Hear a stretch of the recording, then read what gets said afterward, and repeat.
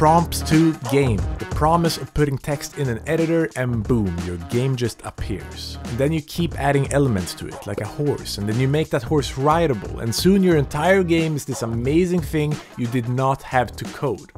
When will this happen?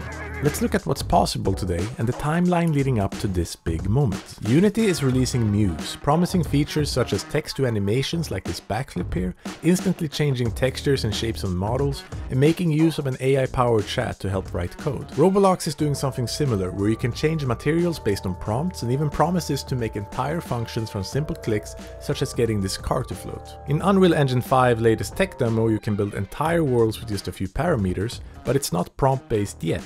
Although after testing it, I have to say it's very impressive. But how much is just hype? Quite a bit.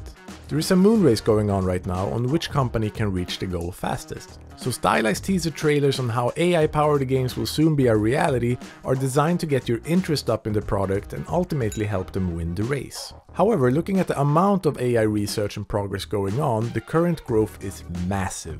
There's also a couple of problems that will come along. Perhaps the most popular worry is that these AI tools will allow for a tsunami of games with lower quality, as basically any 12-year-old can create a game with a gigantic slide where you drive a taxi to your glorified death. I'm not worried long term.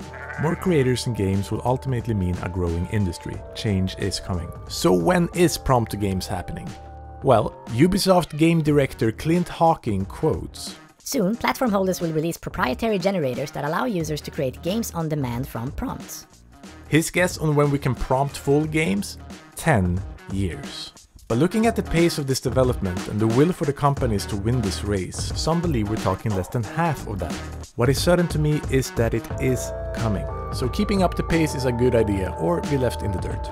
Thank you for watching. If you enjoyed this content, please throw me a like and I'll see you soon.